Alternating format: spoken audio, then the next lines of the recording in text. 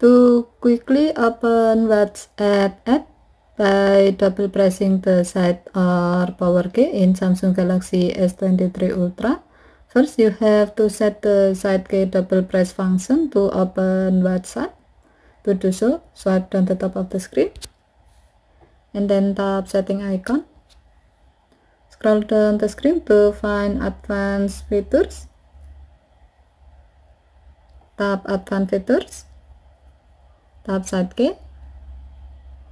Enable the side key double press function by tapping the gray on object next to double press until the switch turns blue. Select open app. Next, tap the setting icon next to this option and then select WhatsApp.